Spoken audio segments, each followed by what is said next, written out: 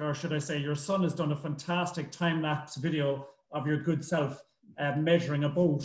And it might be just worth our while now just having a little look at that.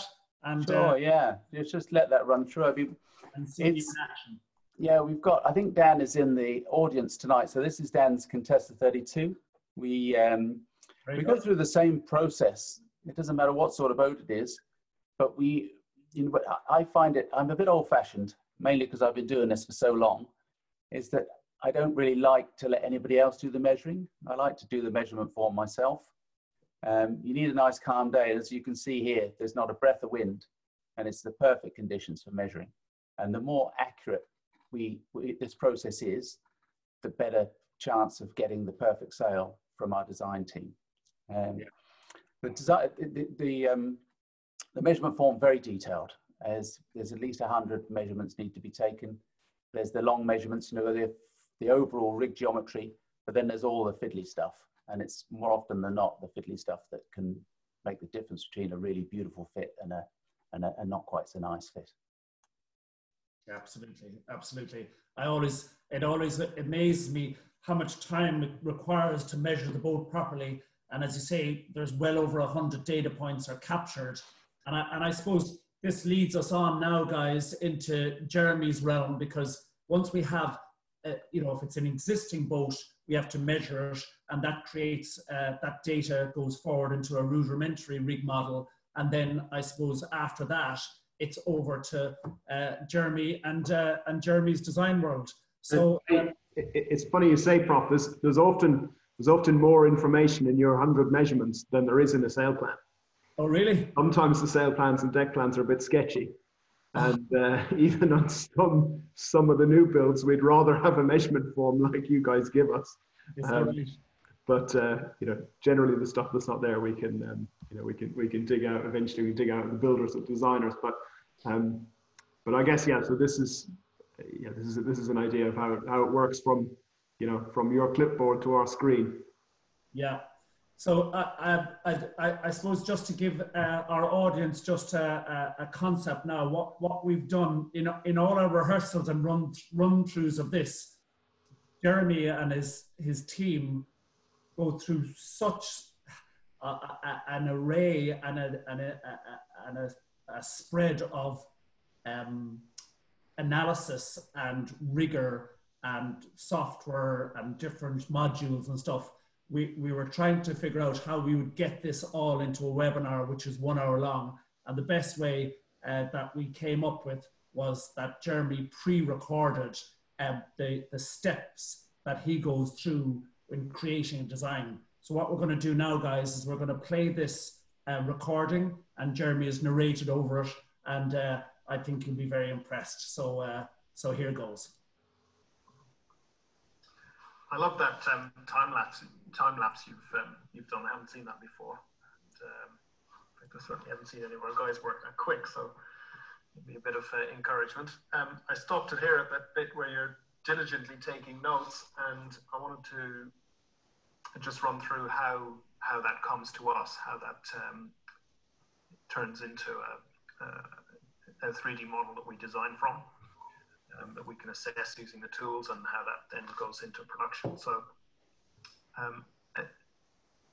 all of the measurements that you take here at breakneck speed come to us in the form of a spreadsheet that actually has some error checking built in. So I think I believe you often use this on the while you're on your way there to check it as you go, and by some wizardry of IT, when the orders enter, that actually appears in our design manager here. So we can call it up by the order number, which in this case was there was this one here. So we see it's the Contessa with the single spreader rig, and we see all of the measurements that you took there. So if I whack this magic button here, then what I get is a model the Contessa 33, which is all generated using the 32 rather, which has been generated by the measurements that you have taken. So there's a plenty of checking required at this stage before we actually draw any sails for the boat. But in effect, a lot of this is done for us. Now, this particular order was for a client who I think you'd already built a mainsail for, so we would probably pull in that mainsail here. And that appears. And we are interested here in an AP Genoa, I believe. So we'll pull in a reference design here, which will be a Genoa, and voila. So we'll just open these sails in our molding software, get an idea of what they look like. So link it, you'll miss it as the designs run. So looking here at Genoa obviously on the left, mainsail on the right, and without getting into too many of the sort of details of the design, we aside from the edge lengths, obviously, which are critically important, you'll probably hear us talking about edge curves and broad seams. And so this broad seam is effectively the shape that's built into the sail, the shape that is the seam shape that we can't really remove by trimming the sail. This is a graphical indication here of where the broad seam is in the sail, and an idea that there is so much more broad seam in a Genoa, for example, than there is in a mainsail. So that's a little diversion into sail designers chat. What we're interested in doing here is an AP Genoa, which is slightly shorter overlap than the number one that we've already got. So this one here is a 5.85 meter LP, which is about 150%. Now that we think is, based on the discussion that Nigel would have had with the client, a little bit too big for this particular use. So if we say that we're going for 130%, then we're about 5.2 meters LP. So we'll put that in and we'll run it. The clue height here of 300 mil is maintained. And that looks more like it. So we're pretty much at the front of the track here, which is good. And that's updated here in the Desmond model. So that is much of the geometry work done, blasting through it and ignoring for the moment plenty of important details. But I just want to get through how we get an idea of how we go from what we call the molded shapes here. These, are clearly not flying shapes of the sails. How we go from these mold shapes to a prediction of what the flying shape will be, because ultimately the client, the end user, is interested in the flying shape, not necessarily the molded shape. So for that, I'm going to switch to another project, simply because it's one that's actually on my desk this week and it's just kind of easier. So we will flip in here to membrane, which is our flying shape model. Now, what do we need what do we need to turn a static geometry model like this into an aerostructural model? We need we need some indication of the wind pressures on the sails. So we're actually looking here now at a 6 meter, because that's a project that's on my desk this week. And that's visibly closer to a flying shape. And that's because we've taken the mold shapes, we've applied some wind pressure that has come from here. This is our flow aero software. We're running here in 14 knots of wind, about 35 wind angle, and a generous heel angle of about 24 knots, 24 degrees. So we take the wind pressure from here, we use it to load the rig, and with a little bit of magic around the structure of the rig and the pretensions and the dock tune, and what results is a fully trimmable structural model of the sails. And everything in this section down here are the elements that we can change in the model. So we have tapes and material properties for tapes. I'll come back to that in a little bit. We've got cables for all of the standing rigging and all of the sheets. 6 meter has reasonably complicated inline rig with jumpers, backstay runners, and deflectors. So any of these we can adjust, and in effect any of the sail controls that we would have in the boat we have built in here to the model. So for example, we're targeting a mid-twist of 9 degrees here. And why are we targeting 9 degrees? So we might have photographs of a similar boat or another sail in the wardrobe that we might want to use as a design reference. You've probably seen the guys looking at sail scans like this. So this is a 38 footer here. We're looking at scans of the headsail on the left, main on the right. And there are some key metrics here that we can translate into design world, such as the mid-camber, which is the camber of the mid-stripe, in this case, is about 9%. Mid-twist, which is how twisted. Effectively, it's the best measure of how hard you're sheeting the sail. So it's the twist of the mid-stripe relative to the boom. In this case, it's about 10 degrees.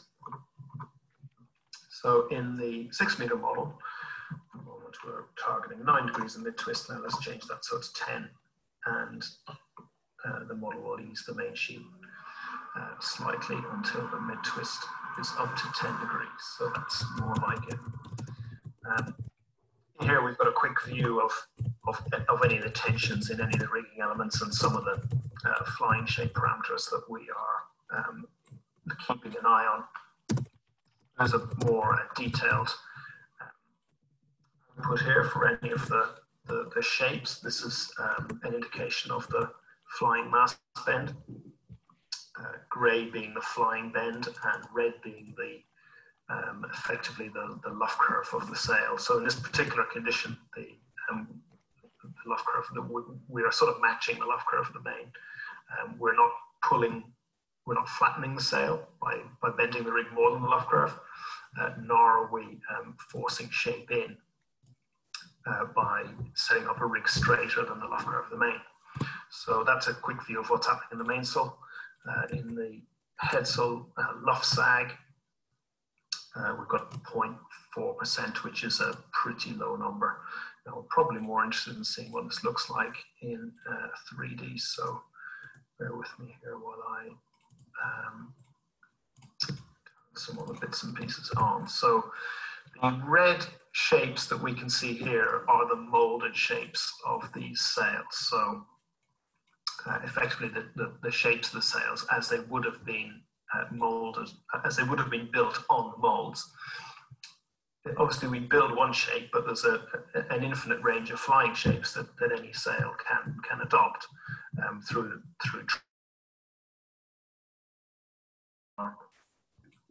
some you know, and sometimes we're encouraging stretch in certain parts of the sails to allow them to change shape in an advantageous way.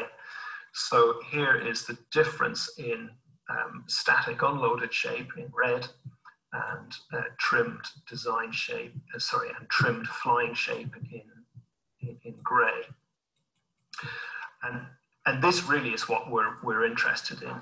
And as designers, we're trying to find a mold shape and a structure that gives us the range of flying shapes that we want for that particular rig setup, for that particular design, and doing this while specifying the most efficient structure for the sail. So what I mean by that is here. So we're looking now at how the tapes in this particular sail set are working at this condition, so in 14 knots here. And we're looking at the strain in the tapes. The hardest working part of the sail plan is the luff of the jib. So it's often the area that's the most loaded. And we have an allowable yarn strain for 3DI, which is in the region of 0.2%. And here the upper limit in this view is about 0.15%. So the hardest working tapes, which are in the sort of red-purple zone, are comfortably below the 0.2% strain limit. So this is good. We would probably check this sail combination in maybe slightly more wind to make sure that the flying shapes and the structures are still doing what we hope they are going to be doing. And then in a way it becomes the moment of truth, because once we've decided on our geometry, on our broad seam and our structure, it's kind of time to commit. So at that point the sail becomes buildable, and there's one more step here, is to actually run the tape structure for the sail. So we're looking at the headsail here for the 6 meter. We're happy with the design, so we're going to run the 3DI tape template for this particular sail. So this is composite engineering in action, I suppose, for sails. This is a part that used to take a hell of a long time. It was certainly a cup of coffee, if not two. And now with a new piece of software that's about a year, 18 months old, it's 16 seconds odd. So we have two different displays here, one showing some of the parametric curves that we use to define the tape groups, and the other in the middle here showing the resulting tapes for this particular sail. So let's look at the leech structure, for example. So this is the leech structure for this Genoa. We have you can see here what particular tapes are in use, what the mass is, and we get an idea of a quick overview here of the density and the orientations. There are some other interesting bits here, because this, for example, is the 6 meter has slides. So there's a group of tapes here which are slightly hard to see, but which give us some reinforcement at each of the slide groups. Also has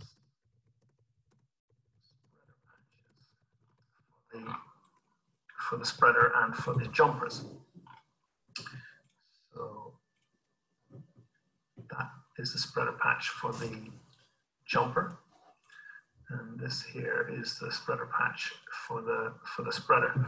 And these are spreader patches which are built into the 3DI structure. So that all flows from the measurements that would have been taken by the salesman originally. So when that is done, we save the taping structure, and that, if anyone has done any boat building or any composite engineering, then this sort of presentation will be quite familiar. This is effectively a laminate schedule, and it's how we describe the way that the sails are built.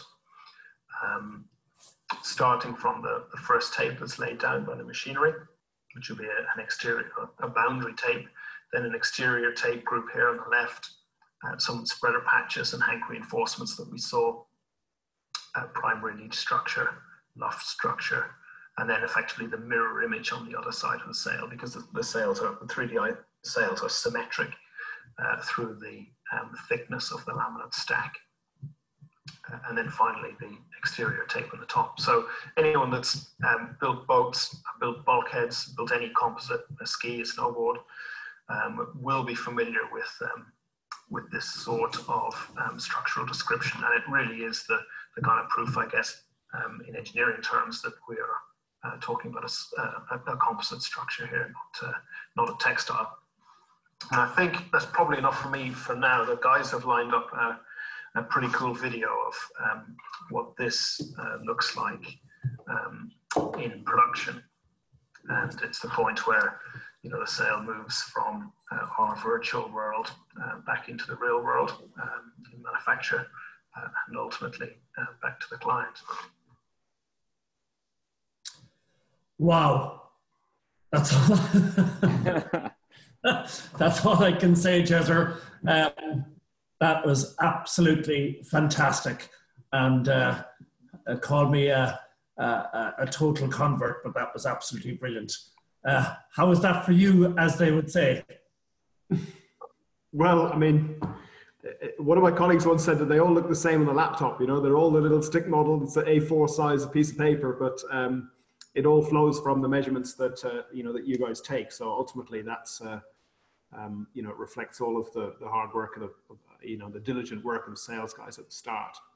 Right, right, absolutely amazing. Well, I suppose the thing about this is the wonderful work that you and your team do, Jez, as you say, is in the virtual world, and I was actually fascinated that as you ran the software, you could hear the processor fan lighting up to cool down the processors. And I know you're going to talk about some of the awesome computing power that you use in some of these projects a little bit later on.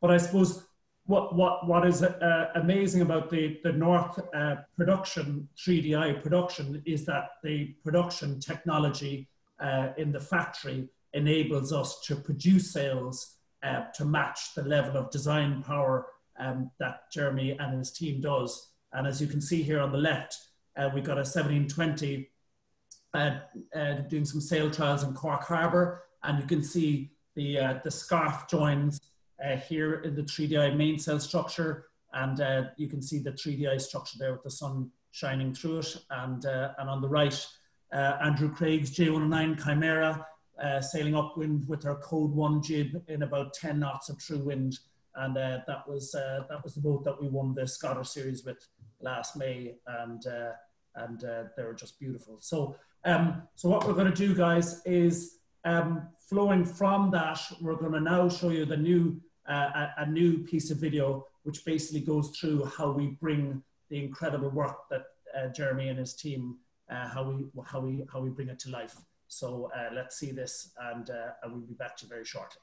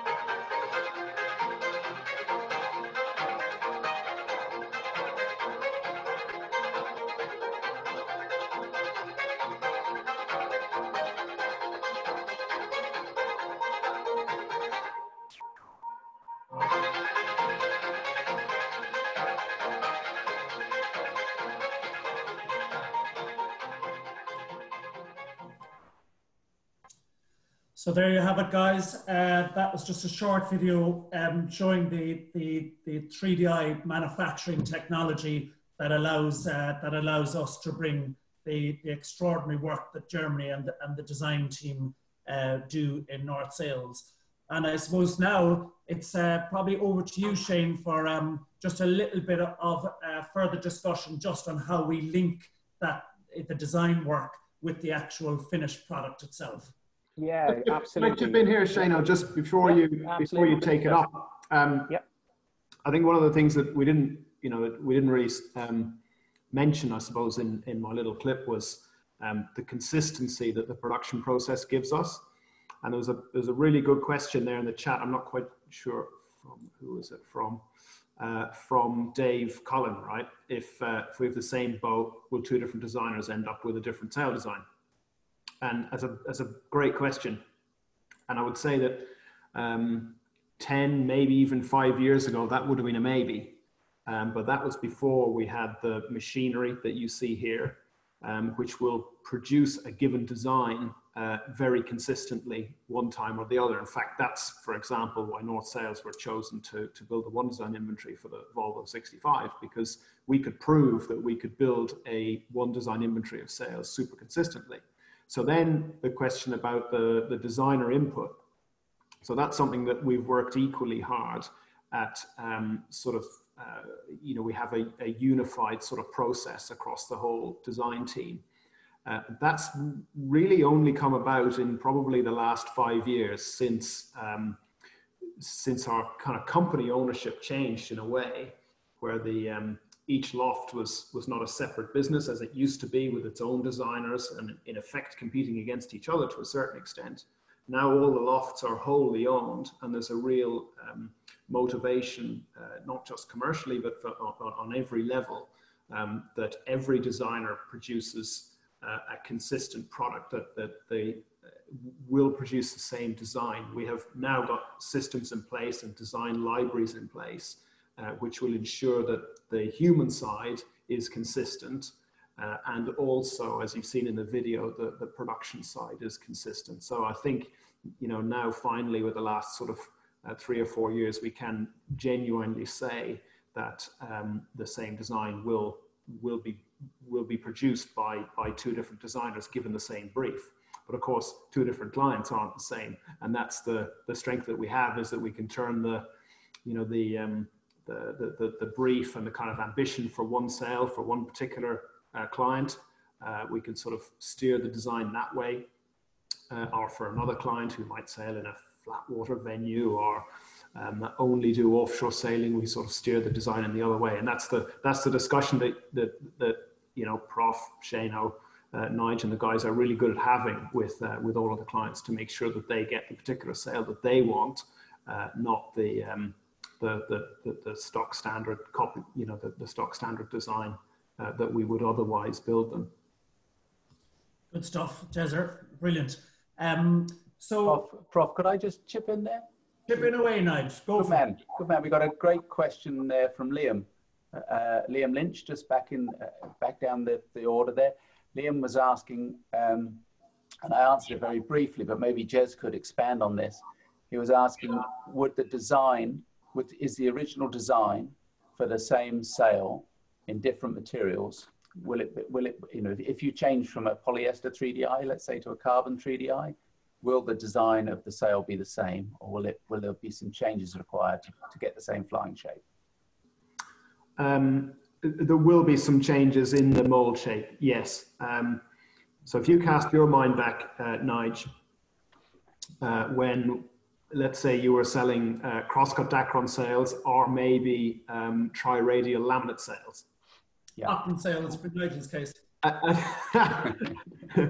that stage, when it was cotton and Dacron and laminates, the design difference required to produce an identical flying shape was enormous. And that was one of the things that I just couldn't get my head around when I started doing this in sort of, the early noughties. I just couldn't rationalize that you needed to cut a cross-cut Dacron sail, which pretty much backwards broad seam in order to achieve a straight leach. Whereas if you're building that same sail in tri-radial laminate, you would cut a completely different mold shape. So it used to be the case with radically different materials that the designs were required to be radically different to achieve a vaguely similar flying shape. And that's where the real skill of the old school artisans sort of shone through, you know, and guys of, you know, Nigel would have learned his craft from those guys. I pretty much only break sewing machines, so I kind of don't really know any of that. But what I do have a better feel for now in the world of 3DI and you know, composite sail production is that yes, there are still differences between the design, but they are quite subtle. So, for instance, in the range of fibers that we use, polyester, aramid, spectra, and carbon. One of the key evolutions, I guess, innovations, is that in all of those materials, the 3DI process unspins the yarns, so each of the filaments is dead straight. And the reality is that the first part of the stretch of any sail is not really elastic stretch. It's not really elastic stretch of the yarns. It's kind of the mechanical unwinding of the fact that the yarns are spun. And with 3DI, all of that is taken out in manufacture. So the first bit of give in the sail, let's say, before it becomes elastic is gone. We take that out in manufacture. And that's, that means that the fibers behave much more similar to each other, and we don't need the big design difference that we used to have. Now, it is still the case that a stiffer material, and by stiffer I mean one that doesn't stretch as much, it's still the case that that sail will be molded slightly deeper than a slightly more elastic fiber like polyester, for instance. Because if we're to achieve a given flying shape under load, then the polyester sail will be slightly more elastic, will kind of find its way into that shape with a little bit more movement than the carbon sail. So to arrive there, we mold more depth into the carbon sail, into the stiffer sail. But those differences really are very subtle. You know, they'd be in the order of maybe 1/4% of camber on the mold, whereas, you know, back in the old days, the molds would have been unrecognizable from one material to another. And tell us, Jez, what's the feedback loop? There's a great question there from Jackie Taylor. What's the feedback loop, if you like, back to you and the design team from, I guess, you know, in engineering terms, out in the field, given that the field is the sea? I mean, that's, I guess, where, you know, your colleagues in the sales team are, you know, kind of the second half of where you guys come into it, really.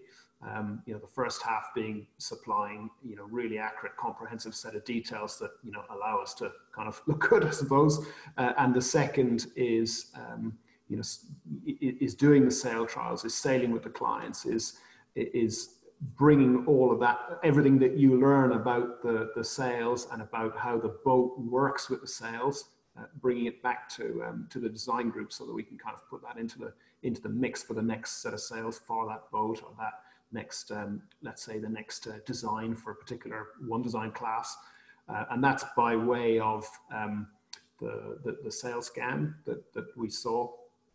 But that really is probably less than half the story. You know, it's, you know, as any good helmsman will tell you, you can often not verbalize why a boat's fast. It just is fast. It feels fast. And the good feedback is to put, you know, something sort of objective on that sort of feedback, be it rudder angles, be it shape range, be it extended range of a sail, be it user friendliness, or what I use it as hard to define, but let's say a sail that requires less trimming and less babysitting through a beat, a jib that would allow you to spend more time on the rail rather than you know, micro trimming every gust. Those are all positive you know, feedbacks that we don't pick up from the sales scans. So that's all sort of part of it. And the feedback loop really is partly objective, partly subjective, and it's still super important. You know, that's the bit that we don't get out of the computer. Good stuff. Just to follow on, Prof, there's a question from Ella Boxall. We'll just do a quick one because it follows on from that point.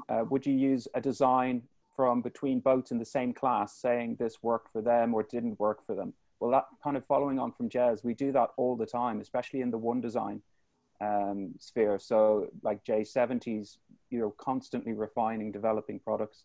And say in the Swan 50 class, which, you know, I do a little bit there, we actually meet together, all the North Sales representatives, and discuss a lot of, you know, the issues we're seeing with the sales, and we're working together as a team to kind of try and refine the offering for all of the teams. So as Jez has kind of pointed out there, there's much more sort of, you know, a unification amongst the North Sales staff and team to try and work together to make everyone's products good, not just particularly one team. Good stuff. I'd say, Shano, your Swan 50 meetings are a bit more glamorous than the North Sales Ireland meetings in Horse and Jockey, are they? Yeah, I think the last one was on the top deck of the Yacht Club Costa Smeralda, so or the one I was at, and yeah, probably a little bit more glamorous than the Horse and Jockey. But you know, the tea and coffee is pretty good in the Horse and Jockey. We won't good stuff. Rag it too bad. There's a question there from Dennis Ellis. If 3DI sales aren't carbon, why are they still black? Who wants to answer that, lads? Oh, that's one for Nigel, isn't it? Yeah, well, there's an article. I was going to send you a link, Dennis. There's an article written by JB Braun, who is the head of 3DI. I think that's right, Jezza, isn't it, at the moment? JB. He's the sort of global. Well, he's the global design director. Yeah. Okay. So yeah. So JB wrote an article, Dennis. So I'll send you the link to that so you can read it all. But basically the you know, when we were it started with 3DL sales. When we were doing the blends in the early days, the aramid, when you blended the aramid with the carbon, you had this sort of yellow fiber and black fiber mixing together. And it looked quite nice at times, but yeah, the black look in sales was deemed to be more fashionable. And so the aramid fiber in those days got dyed black. And then that sort of carried over into the 3DI product as well. I mean, a lot of the original 3DI sales we did, they were grey, I think, Jez, weren't they? Or slightly green, and it was due to the blend of fibres that were in there, none of which were dyed in any way. And then there was always a chafe layer on the outside. And basically we have 3 tiers of sale now. We have what we call Ocean, Endurance, and Raw. Ocean, I mean, they sort of self-explanatory, but the Endurance and Raw product are quite close to each other. The Endurance product has a chafe layer on the outside and the Raw product doesn't. So in the early days, when we were mixing sales in the inventory, where you'd have some Raw, some Endurance, the sales just didn't match and it didn't look nice on the boats. So there was a call to just to make the sales look similar in the inventory and just improve the aesthetics of the whole thing. So a lot of it's aesthetics. The carbon only comes in black, I think, Justin. You can't get it in any other color. Unless you can dig out a new color of carbon. So that's pretty much it, Dennis. A lot of it driven by fashion, and but a lot of it to match the sale inventory, so it didn't look out of sync. You should mention the Nordac, 3DI Nordac, Nigel, which are quite, you know. Oh, of course, yeah. Sorry, Jezzy. Yeah, that's the exception to the dark ones, and they're incredible sales for. Yeah, it's interesting actually, because as the boys might have intimated earlier, I did handle a few cotton sales, but I never actually made any because that's quite some time ago. But you know, the transition. There's been several transitions in sail making and in the way that designs have had to be implemented. And the change to 3DL was a big change, and then the change to 3DI was another major change. But the time span between those two changes was something like 25 years, I think, something like that. The 3DL product ran for a long, long time before 3DI came along. But when 3DI came along, initially it was absolutely fantastic. And then we got used to that. I mean, if people have used 3DI, they know I don't need to tell them about that. They're an unbelievable product. It's so different to anything else out there in the market. But then we ran that product for about 8, 9, nearly 10 years, and we got very used to it. But we didn't have it in anything but a race product, really. And then it came out as a polyester option. And that, for me, I got the most excited about Nordac 3DI as a product over any other product that we've ever launched, I think, because you basically are taking a fiber that everybody thinks has had its day and is not really used in a performance type sail anymore. And now it's being used in 3DI. And so that product is pure white, but it reacts and flies just like a regular 3DI sail, be it aramid, carbon, or Spectra. But it is a little bit more give. It moves around a little bit more, so hence the design will be slightly different, as we were talking to Liam. But there are a little bit of color options, so you can still have white, Dennis, if you'd like white. Great, good stuff, Nigel. Nice one. And I suppose, Nigel, as you were talking about, 3DI Nordac, white polyester, and then the 3DI Endurance products and 3DI Raw products. And I suppose we consolidated them now into 3 groups, which are 3DI Ocean, 3DI Endurance, and 3DI Raw. It's probably worth, Shane, maybe just a quick summation of, how does the 3DI process, how does that enable that design work that Jeremy's group does? Yeah, exactly, Prof. No, it's really good. And I think all the questions were well worth answering there as well. Really good questions.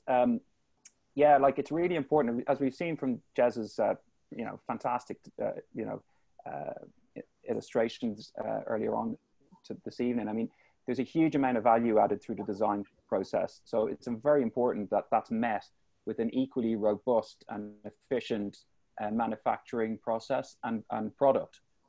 And ultimately, that's what we believe 3DI is. It's market leading, and as all of the reasons we've just kind of explained there, why it's market leading. And I guess some of the key points of differentiation, probably the primary one, is the fact that it's a composite, and more directly a flexible composite, which is a very hard thing to achieve and required quite a lot of smart people spending a lot of time and money creating it. As opposed to what the predecessor 3DL or any of the other string sail products, the advantages of it being a composite are huge. And maybe the primary one I think is most visible is the fact that the sail doesn't suffer from delamination. I mean, that's a huge value add to the sail. I mean, that was the biggest primary killer of the laminate sails. So, I mean, that's a huge plus. Also, the composition of the sail is quite different to a laminate. And I'll just cover this very quickly because, we don't want to keep people here all night. But, the composition of a 3DI sail is effectively 70% fiber and 30% adhesive. 0 laminate, 0 plastic film in it. So really, it's just, as Kenny Reid would say, that all the good stuff, none of the parasitic weight. And what we mean by parasitic weight is kind of the films that really are just there on string sails or laminate sails, effectively just to hold the load path fibers in place, really to sandwich them in place. And they add very little in terms of performance or structural benefit. They take some of the offline loads, so they're not really very useful, especially not for the amount of weight that they take up in the sail. And just to give you an idea, we can see here, classically, the film weight is about 50% of the total weight of a laminate sail. And as we said, we've just removed that and replaced it with fiber. The weight is fiber. In a 3DI, that's up to 70. So that's a huge change. And that adds a couple of benefits. Obviously, if the sails were the same weight, you'd have a huge increase in modulus or stretch resistance in the sail. But also you get a great benefits in terms of shape stability. And I think Jez kind of talked more about that, so I won't recap that. But in terms of how this sail performs and how it trims, there's loads of benefits to the 3DI process, but those are some of the key ones. Good man. I love that word parasitic, Shano, because the plastic is parasitic. It sucks the goodness out of a sail, and there's no plastic and no film in a 3DI sail. So I think we'll have a little looking glass now into the future, and Jeremy has put together just a little taster of some of the amazing work that when I say we, his group are doing, and it's sort of a glimpse into the sort of direction and way that his design group are going and what the sort of work they're looking at. Right, so I'll try and blast through very quickly some of the other projects that we take on through North Design Service. And I guess I was blagging slightly early on. I haven't really been involved in the production design for a little while. I've been running our design consultancy business called North Design Services.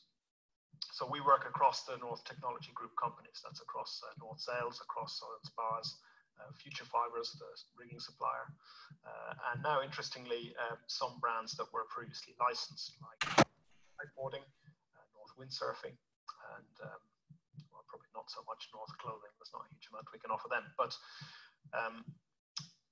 there's plenty of interesting work. So this is a snapshot of our aero code that we have used faithfully for many years, and we still do daily. And funny enough, Prof asked me the other day what kind of laptop I have, because he heard the fan going nuts in the previous clip. The thing tried to levitate, and the answer is it's an old relic really that I use for little more than email, because these days when we do aero simulations on projects like this, we're talking about solving the flow in a very, very large area or a volume around the yacht. So whether it's this sort of project, whether it's the foiling cut boats, there is really there's no substitute for horsepower when it comes to computing. So it's laptop out and it's supercomputers in, and this is one of the clusters that we have exclusive access to at the University of Southampton, where luckily they still talk to me despite my time there many years ago, and that's been a huge asset to us in the last couple of years. In the hydro side, we pay just as much attention on the hydro side as you'll see, and we used to do a hell of a lot of this sort of thing, so model tank testing, and this is fascinating stuff, but today this also is done mainly in the cluster. We're looking now at I think a Wally Cento overtaking a 12 meter, which are two projects that we have looked at recently. So why are we so interested in the hydro side? And the answer really is that when we collaborate with teams, with designers, yards, project managers to figure out some of the less obvious questions, then we have to pay as much attention on the hydro side as the aero side. They are both as important as each other in terms of outright performance. So taking one example here, which was a turbo study for a Maxi 72 that we helped with last year, looking at a bunch of different length options, draft options, combinations of both. It is just as important that we understand the hydro as the aero, because ultimately the two of them come together in our VPP. And that's how we quantify the differences between the different options that the teams, designers, clients want to look at. So on the left, we're looking at an upwind simulation of the Maxi 72. So upwind trims, attitudes, speeds from 8 to 20 knots. On the right, we're looking at a downwind simulation for a bigger super yacht. Again, sort of 10 to 20 knot trims and VPP solutions. So all of that then comes together in a very simple presentation, sort of like this. So this is the sort of a presentation that we might use typically for a super yacht project, where a race around the island of St. Bart's is something that's well kind of understood by everybody. And we're looking here on the left at a chart of relative elapsed time difference between a reference hull, which is the sort of horizontal line here, and some other candidates. So we had a red hull, which is slower across the board, a green one, which is much more competitive, but still not as good as the reference boat, and a black option here, which is significantly better in light airs, comparable in the medium, with a small deficit above 16. So this is the sort of presentation that enables a team, a client, a yard to make best informed decisions about which configurations they are going to choose. And finally, when the client's decided rather the configuration that is going forward, we will finish our work generally with a very comprehensive study of all the loading of the sail plan and the deck.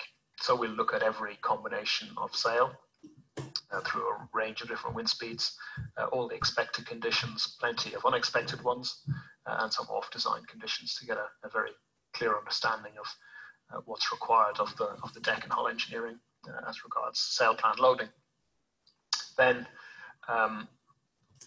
finally, a look at some of the more recent projects, and I guess the diversity of recent projects. We've got everything from the J-class, heavier, slower monohulls, but still hugely popular. Some inshore Grand Prix designs here, like the Woolley 93 that we have been involved with through the Frolic office. The Club Swan 125, which is a foil-assisted monohull that will be launched later this year from the board of Juan Kumajan. And the AC50 foiling cats here, which are, well, I guess have been revived in the Sail GP. And finally, the first bona fide foiling monohull, with the exception of moths, I suppose, showing so much mainsail twist. We're looking at the leeward side of all of these boats, but the AC75 has so much mainsail twist that the leeward side of the head of the main is actually pushing the head back to windward, so giving quite a large component of its righting moment. I mean, that is going to be fascinating when they lock horns. On the lower left here, we've got a 60-meter super yacht, which is currently in build in Holland, still on schedule. We have the multi-masted dyno rig proof of concept here in the middle. And funny enough, some commercial work, which is, we're hearing more and more of requests for help with hybrid propulsion schemes, some conventional sail arrangements, some wing masts, some other systems. But that's coming, mainly due to changes in taxation, really, for fossil fuels. And then finally, something which is, I guess, closer to my heart at weekends, when work and family commitments allow, especially since North kiteboarding came back under our roof. We have there's a group of us helping the kiteboard team, kite surfing team, to understand which of our aero tools might be of use to them. We're never going to be kite designers, but for sure some of the tools that we have developed will help those guys to move the game along. So anyway, sorry for the brevity. I hope there's something of interest there. I think I'll hand back to Prof and open up to, I expect, some Q&A. Thanks very much. Great stuff, Jez, and thanks a million. Absolutely fascinating glimpse into the future. And I have to say, Jez, you brought me a misty-eyed memory of yachting around St. Bart's with you there on the mighty Quokka, yourself, myself, and Nigel in 2014. It was a good trip. Yeah, we're very lucky. It's always a good trip when you're out there. Good stuff. Good stuff. We probably, I know we should finish up, but maybe we might just have a few questions. I know we're slightly over the hour, but I think we're going well. Shano, a question there from Dara McDonough. Does 3DI have a longer lifespan due to less stretching? So give us the 40-second answer, Shano. Yeah, well, it does have a longer lifespan, that's for sure. Yeah, in two parts, yes.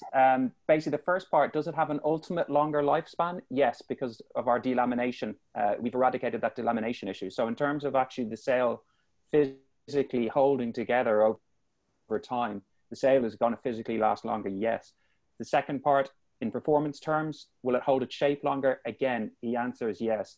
Basically, the optimization that Jeremy was showing and how we lay the tapes out along the sail, basically matching the load paths of the sail more efficiently. That helps the sail, the structural integrity of the sail, take the load more efficiently. So it's a yes to both both sides of that question. Is that 40 seconds or? So I wonder. Great stuff. And I love this, obviously, Cian Byrne, does the available computing power allow for the full RANS models for each design you work on, or do you employ potential flow models on a more regular basis? Now, I would ask Nigel to answer that. Yeah. Nigel, I know you're jumping to answer that, but I'll just ask Jezzer to pick that one up in 30 seconds. Cian, that's a great question, and the answer is actually we now use RAN simulation, or we can use it on any design that we need to. I remember working in the Luna Rosa America's Cup design team in Valencia in 2004, and we would wait patiently for literally a week for one RAN simulation of a sail. And now regularly, we will do a couple of hundred of those every night on the cluster. So do we do it on, I'd be lying if I said we did that on every sail. You know, many of the sails that we build are evolutions of sails that we know really well. So it's not really necessary. But we are now in the position where we can do that on any sail design that we need to, and we can do it overnight. That's the really cool thing. In fact, that was in the dark days of the recession after the financial crisis, we got quiet, and one of our projects there was to make RAN's supercomputing more accessible to our design team, and myself and a couple of other guys got in touch with the University of Southampton, and over that time, we've got it to the point where it was one simulation a week to now where we do literally hundreds a day, and any of our design team, all of our design team have access to that system from wherever they are in the world. So it's an incredible resource, and yes, we can use it on pretty much anything we want. And the cool thing about it is it costs good money, costs real money to do that sort of simulation, but the deal that we have is exclusive to us, and it's kind of like a gym membership. So the more we use it, the better value it is. And we're addicted to it now. We use it for everything. Good stuff. Good stuff. Well, listen, guys. I think we might wrap it up there. How long have we gone? We've gone 7.5 minutes over time, and given the amount of material that we've covered, I think that it's been an absolutely fantastic session. So, Nigel, can you give us a 12 seconds summary? Well, I mean, the change from when I started in 1981 to now in design is so different. Started on working from a single piece of paper with a few numbers written on it, and now we have the full example there from Jezzer of what's possible for our sail designs. And at no stage in my career has the design team been more important in the projects than they are today, and it's fantastic to have Jez with us tonight. So Jez, thank you very much. Absolutely fantastic. And some closing words from the North Sails Outpost in Greystone, Shano. Yeah, look, actually, to be honest, I don't think I can really follow up much better than that from Nigel. I like himself, I've been doing this from 1999, and the rate of progress is just insanely quick. So people like Jez are at the cutting edge of it. We're very lucky to have someone of Jez's ability on with us tonight, and also just to keep us up to speed and educated what's going on and the latest developments. But yeah, really, thanks, Jez, for doing all the stuff tonight, and thanks everyone else for tuning in. It's great to get such a good response. Great stuff. Thanks, lads. And just to sign off from us here, look after yourselves, everybody. I know it's been a little bit of a tough time, but hopefully we'll see you all on the water very soon. Thanks a million to Jez in particular, and thanks, Nigel, thanks, Shane, and hopefully we'll see you all very, very soon indeed. Good night. Thanks, folks. Thanks, guys. Well done, North Sails. Fantastic. Yeah, thanks very much. Thank you. Thank you very much. Do we want to, Prof, do we want to open it up? Well, we could do if anybody wants to have a bit of crack. Who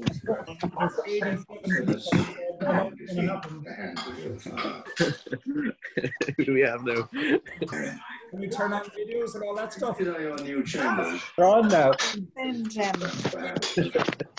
A serious question, Dave Cullen here. story with supply at the moment. Is this Okay. now get out the beers, lad. Great grandmother. Miles ahead of you. Yeah. A nice one, Connor. There we go. Good man, Connor. Good man. How are you, cracks? Oh no. Oh, just Senior would have been Nana Gray. No, you're fine. Prof, you can unshare your screen. Nana was, Oh yeah. Okay. it was Nana Gray. What was Nana's name? Okay. Dorian. So, guys, I think I'm going to have to just, there's so much noise. So just, if you want to unmute yourself, if you're going to talk, then like just unmute yourself, because otherwise I think no one can hear anything. It's just become a free-for-all. Oh, So, there's Spainer. Hey, Prof. Spainer, how are you? Connor, do you want to, I'll try and, Connor Clark. Connor, you should be back on the mic there. You want me on the mic?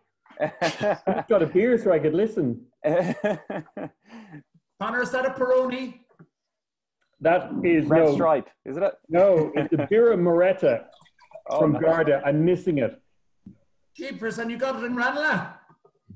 Yeah, they had it across. Well, of course, you can get anything in Ranelagh. Get Tesco's, Prof. It's delicious where the issues are. You got to enjoy the luxuries. I'm going to go to the fridge now and get myself a Heineken Zero. Hang on. Spainer, what flavour beer have you got going on over there in Malahide? It's very posh here in the Royal Sonesta Yacht Club. Yeah. Very good. Nice glass of red. Well done, guys. That was interesting.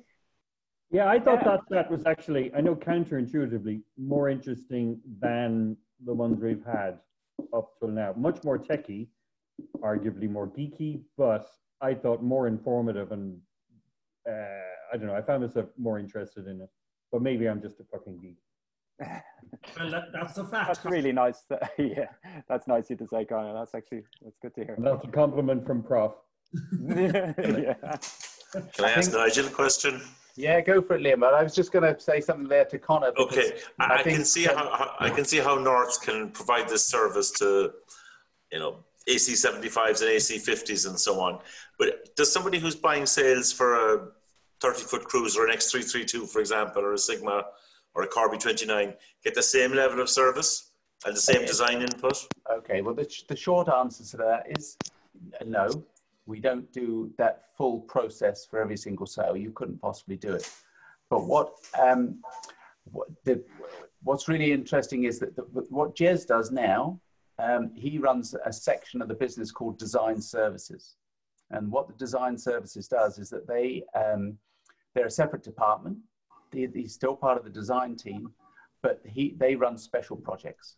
So let's say, I've only had the full experience with Design Services on one occasion. I've used them for a couple of times for smaller things, but we did a class 40 for a client in Ireland, where back in the heyday before the tiger stopped roaring, and it was a brand new Owen Clark design, Generation 4 class 40. It's up to the cutting edge, up to the minute boat.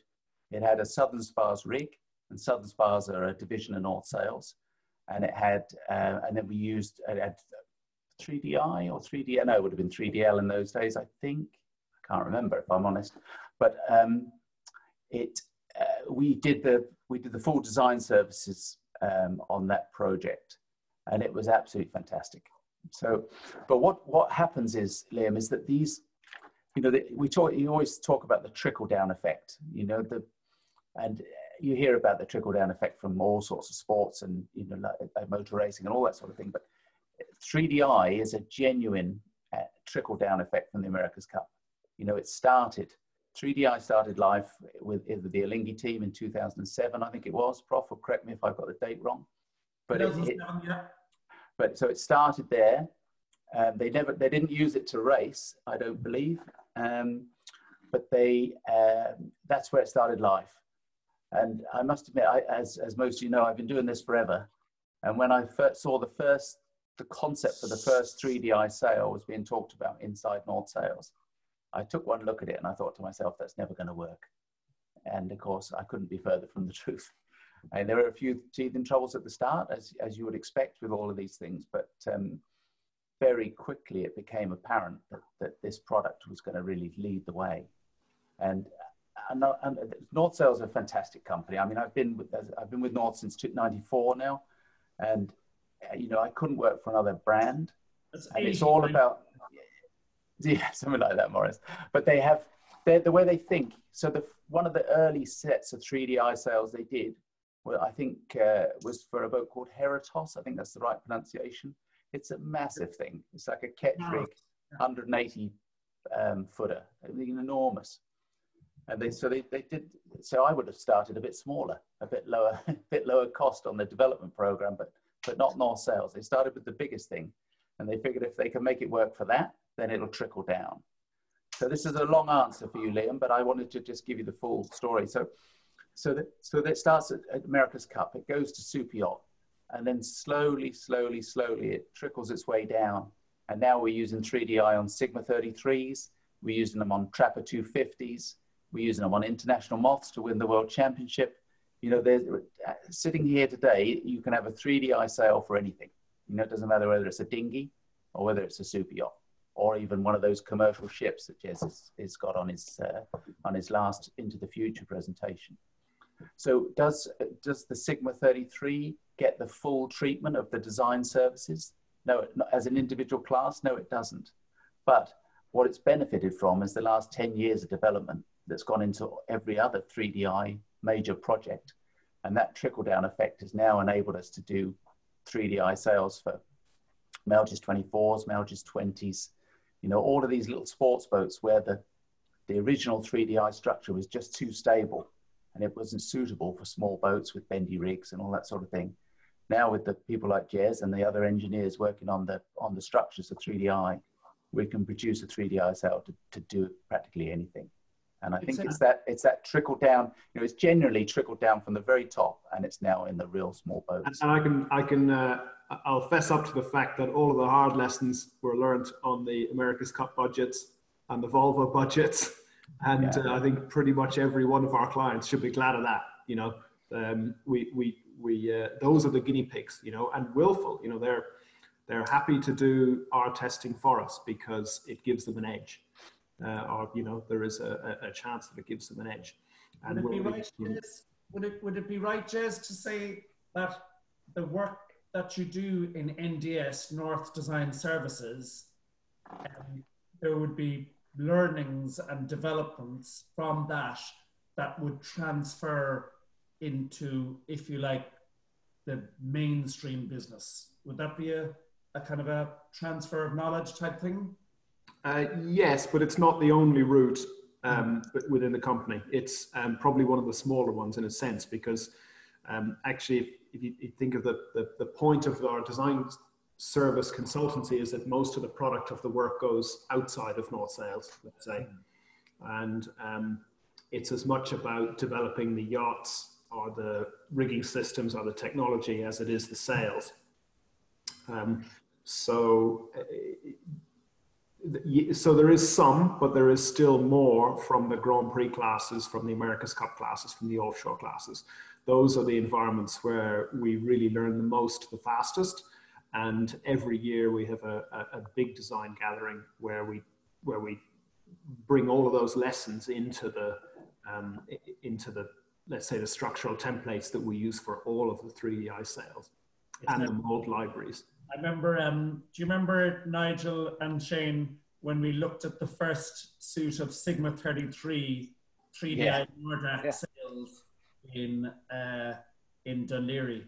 And we went out in the Sigma 33, pretty windy conditions, and we had the #1 Genoa 3DI Nordac, #1 Genoa full main, sheeted the thing on, sheeted them in, looked up, and I mean, I was just blown away by it. Yeah, it's not like a normal Dacron sail that you look at, is it? You know, it's so different, so different. Yeah. How the 3DI has evolved, and that's the thing, it's still evolving.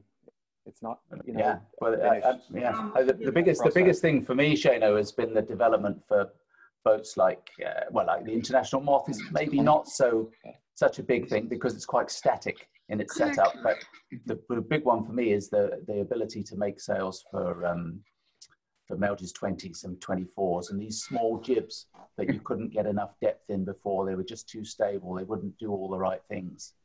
And we, in the Melges recently, you know, this might sound it's a little bit Grand Prix of a comment, but up until 3DI, if you wanted to be serious in the Melges 24, you couldn't really do 2 big events with the same headsail. You know, you're only allowed 1 jib in the 24. And if you wanted to be world champion like Conor Clark and Prof and the guys, you can't be going out there with a jib that's done two regattas. You've got to start with a brand new one. We went to the Worlds. Admittedly, I'm not sailing at that level these days, but we went to the Worlds last year with our team, and we had a brand new set of 3DI sails in the trailer box, and we opted to use a jib that had done 5 regattas. And I mean, most of those were weekend events, but we also did one 4-day event, I think. So it's probably done 13 or 40, maybe 15 days racing. And we'd held the 2 sails up, the new one and the old one, and we could not see the difference. And that in itself is unreal for a small boat like that, because the jib just would never have admitted that to me. I would hope not, Connor, because if I've trained him properly, he would never say that. But no, I mean, it's for small. That's the big thing for me now, Shona. You see all the glamour yachts, and we know that the next Open 60 that launches is going to have the all singing, dancing, super duper raw 3DI stuff, and we expect to see that because that's where it all started. But you don't expect to see. I didn't expect this jib. I had the same mindset for the jibs. I thought we were going to be turning them over as quickly as we were the plastic sails, but it's massive, the difference. And I think the other thing, which I wanted to say earlier, but I was conscious that we were going to go over time, was that this rather silly situation we have with IRC sails, where every 6 months you remeasure them because they've shrunk a little bit and you nibble a little bit off your rating. Well, you can't do that with 3DI because they don't shrink, you know, and they hold their original shape that much longer. And you know, there's a whole pile of benefits to the no film thing. And Nigel, I'm going to lose out on a ton of IRC measuring work as a result of that. I hope there's not many people still tuned in here. Well, the love tape still shrinks, Shane. You still have to do it, obviously. Yeah. You know, but you don't get the girth shrinkage. Tape measure shrinks. The tape measure gets longer. That's true. Every year. The later it gets in the evening. I'm seeing some illustrious attendees here. Michael Brown, the one-time bowman on Conor Clark 1720 is there with, is that Ethan or Josh Browner? Josh, you want to say hello? Hi. Oh. Look at that. Hit the wrong thing. That's the effect Prof has. How are you doing, Mikey? Yeah, good. Good stuff. Apart from that, Josh just wanted to say hello and he's just watching, weren't you? Even though you should be in bed.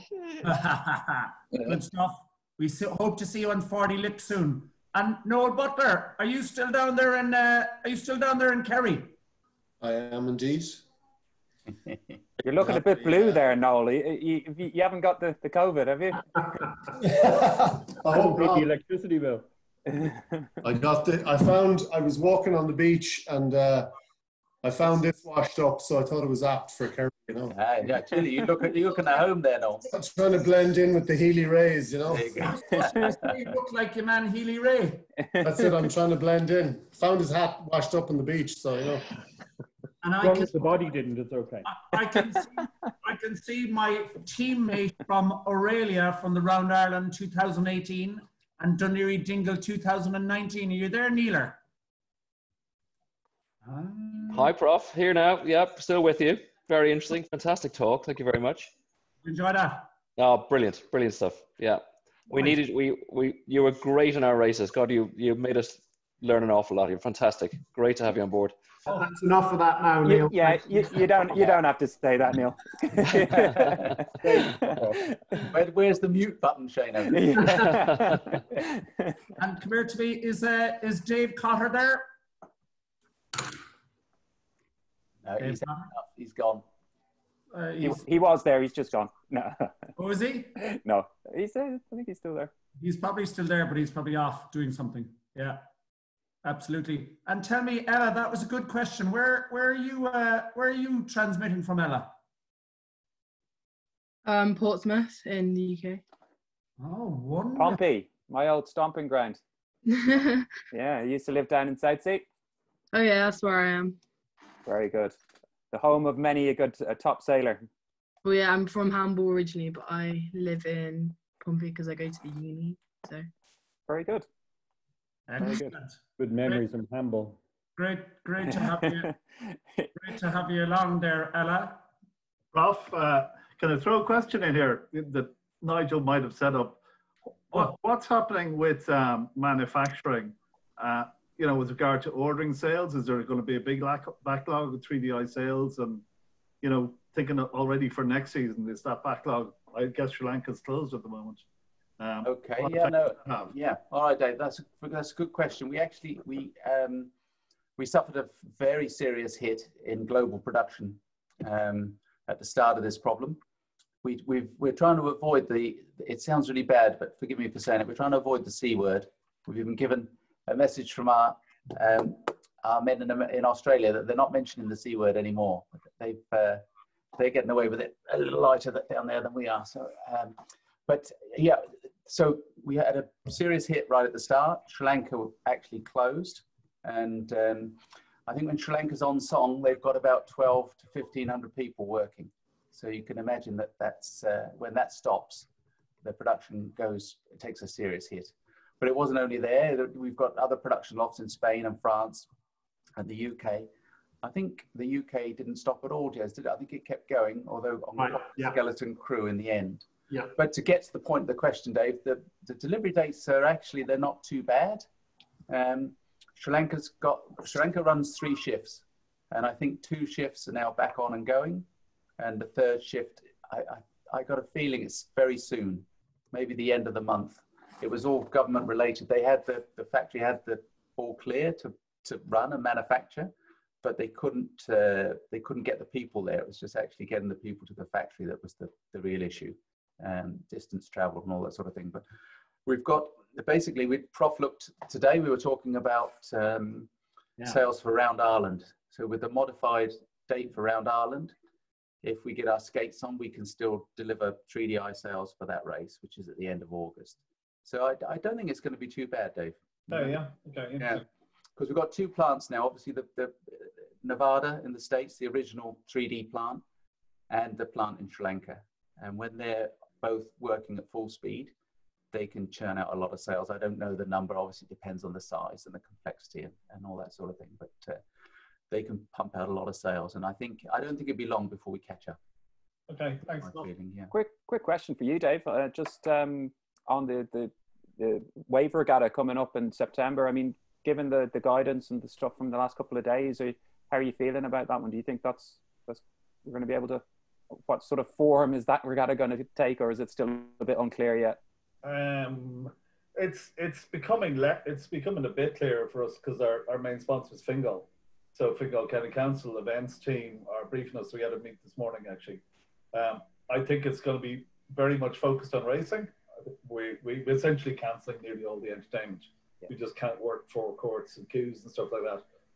And if that frees up a bit, we'll ramp that side up.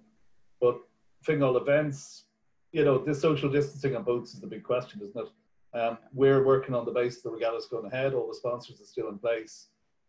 It won't be as fun ashore, but I don't think Dublin will be as fun ashore. But we'll do our bloody best to make it good fun at sea. You know, we've a revised kind of schedule races and that to make it a bit more interesting. So we're working on the basis it's full steam ahead. Say sponsors in place, all the organisations in place. The only thing we're scaling down is the entertainment side of things. And we'll have to put in a load of COVID measures. We're putting in digital scanners when you walk in, that kind of thing. And again, Fingal will be dictating largely to us and whatever happens with our sailing, etc. So we are tentatively full steam ahead, but I think in reality that sailing is probably still a 50-50 sport for racing at the moment here. Very good. Very good. Yeah, absolutely.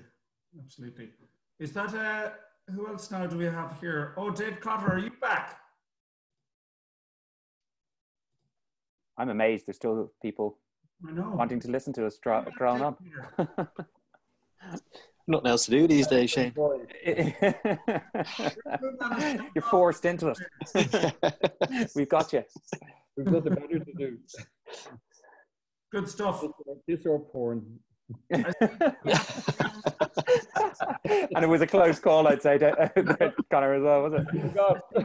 Nigel, we have the primary helms person from New Largo on the call. I did see that. Yeah. Molly, are you there? You'll have to. Oh. Molly, I've taken over her computer, Nigel. Oh, hi, Dennis. Yeah, how are we doing? Very good, very good.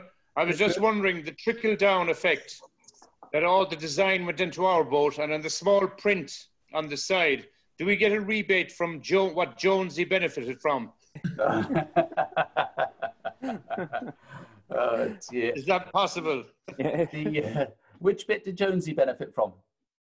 So, Brian, he's gone, I think. I think he has. Yeah, I think he's gone. Yeah. Well, it's safe to talk now, is it? It is. Yeah. Yeah. I think let's just scan the list. I think you're safe, Dennis. Yeah. Yeah. Don't rather Molly, drop you in it. Something? No, I'm okay, thank you. They're over there. Is that Neil Van Manen, former Enterprise Maestro? Because it just says Neil Van, or is it Nell Van? No. Not sure on that one, Prof. No, not sure. Well, Neil Van Manen was an awesome Enterprise sailor from Greystones, but I don't know if he's. There was. Is he Roy? He must be Roy's brother, is it? Or yeah, that's right. Yeah, exactly. So, so there you go. Anyway, will we wrap it up, lads and ladies? I reckon. My glass is looking quite empty here.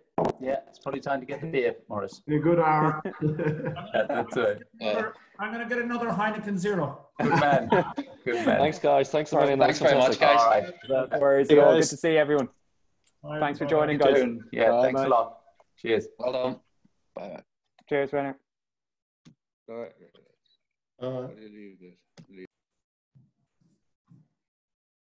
Right, Jazza, I think we'll knock off. Maybe we'll do a separate call.